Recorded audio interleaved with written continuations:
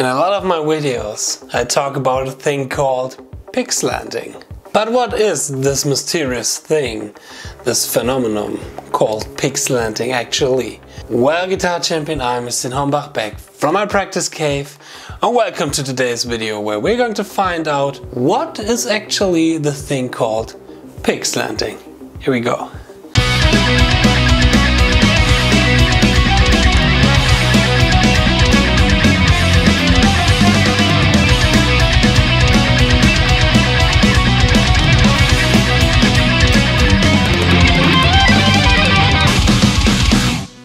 First of all, we have to name the person that made Pickslanting actually a thing.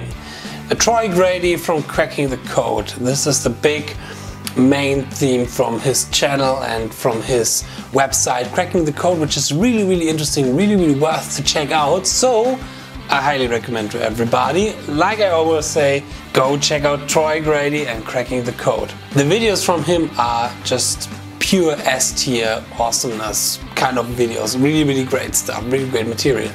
But I can understand some people are saying, well, it's a lot of information in those videos, and can somebody break this down? And Ben Eller did some really great videos, and now some people of my community have asked me, what is this thing called Pickslanting? Could you explain it? So I try in this video to explain what is Pickslanting in my personal kind of view, and in my understanding what I think is Pickslanting and how I use it and how I try to develop this into my playing and to get better at picking. So let's take a close up to my right hand.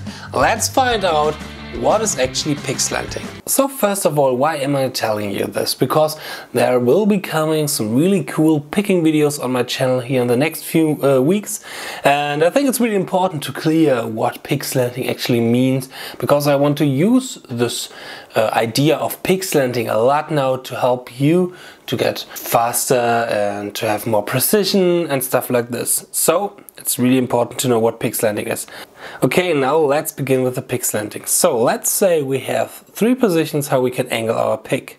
We have the neutral position where we are parallel to the string, like this. Then we have the downward Pickslanting, where the heavy side, the thick side, this one here from our pick, is facing down and the tip of the pick is facing up. And we have the upward Pickslanting, the opposite of it, where the thick side of the tip is facing up, but the tip of the pick is facing down. Alright, so why do we need this, or why do we need to know in which situations which Pickslant is better and stuff like this? So let's assume we want to go from the G to the B string. We are using alternate picking here, no economy picking, so no sweep picking, but we want to use alternate picking. So we want to play a downstroke on the B string, G string, and now we want to play an upstroke on the B string. For example, when we are playing a scale like this transition from the G to the B string. Alright, now what do we have when we are having the neutral position and want to go with a downstroke to an upstroke on a string above our string?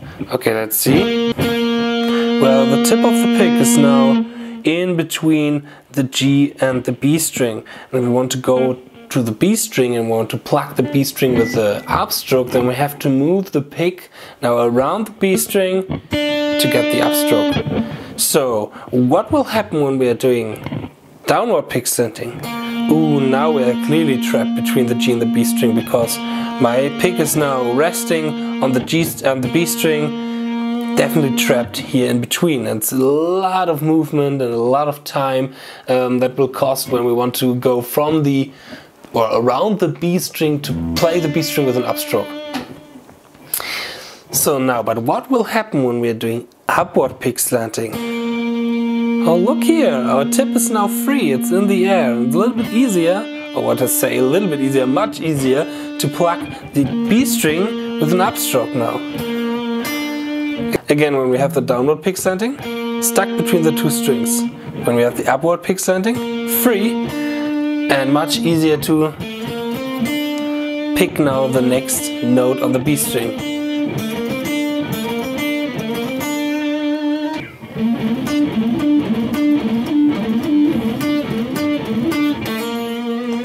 Okay, now, but what if we have an upstroke on the G string and we want to reach the B string with a downstroke?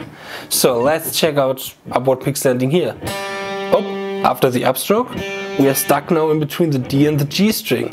Okay, so let's try out downward pick slanting. The tip of the pick is free. And we can easily hit the B string with a downstroke.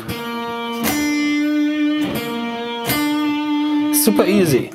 So, and those are the reasons why we always should check out pick slanting, because when we want to reach another string or want to go to another string, it's sometimes a bit easier or a lot easier to have the upward pick slanting, and sometimes it's easier to have the downward pick slanting. So much for the theory. Let's check out some examples.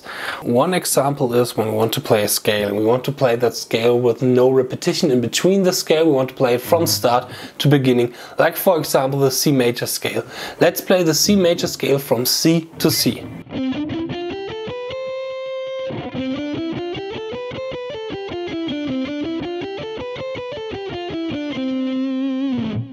So now, of course, there are situations where we only use downward pick slanting and where we only use upward pick slanting. For example, when we have an even number of notes per string, because we need to change from downward, or we need to change the pick slant when we have an uneven number of notes per string, because then our picking direction will change as well. But when we have an even number of notes per string, the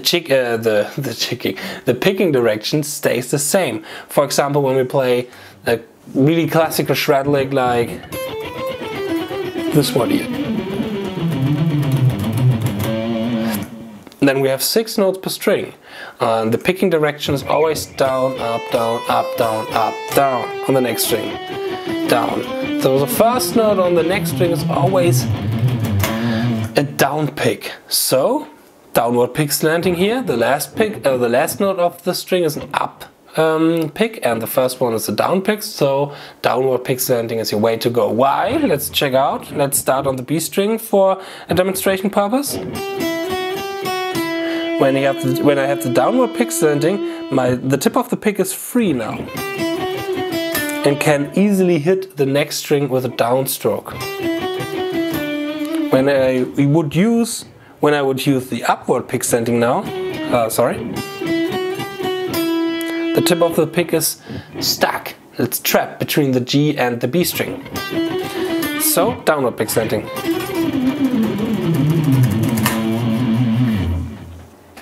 And of course, there are also situations where we only use upward pick slanting.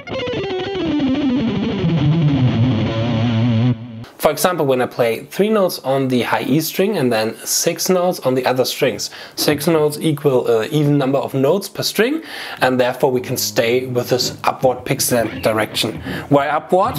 When we are starting with the 3 notes per string on the high E string, the last note is an downstroke, and to get from a downstroke to an upstroke to the next string, upward pick slanting is our way to go, because then we aren't trapped in between 2 strings.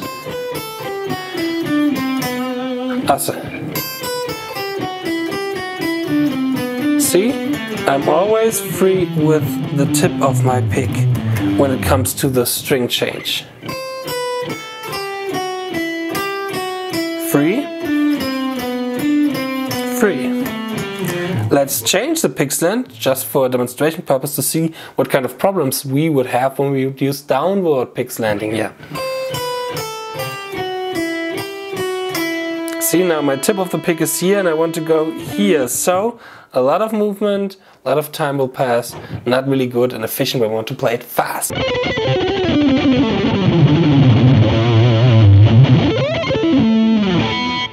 So I hope you liked this little lesson about pick slanting, this little video. I hope it will enlighten you and you will now try out the upward pick slanting and the downward pick slanting, all that fun stuff. If you like this video and if you want to thank me for this video, then please hit the subscribe button, click the like button and comment or follow my channel and follow me on Instagram and Facebook, stuff like this. So much for this video. I hope you had a really great time with it and I hope I'm going to see you in my next video. Cheers so far and stay progress. Bye.